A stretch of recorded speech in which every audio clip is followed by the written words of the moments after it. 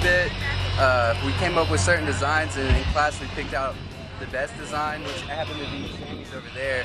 So what he did was draw it up for us, all the pieces. We went out to another guy in our class, Tommy's shop, and he had all kinds of tools out there and wood and pipes that we could use, and we just laid it down and did it. Built it from the design that Sammy had. All right, 3, 2, 1.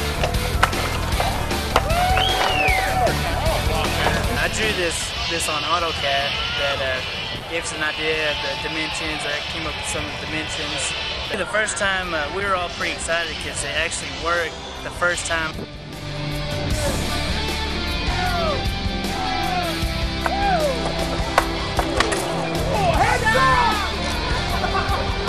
We had a lot of little things that could have gone wrong and that did, but through time we got them worked out.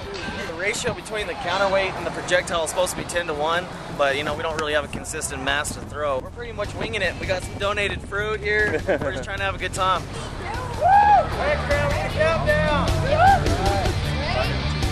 3, 2, 1.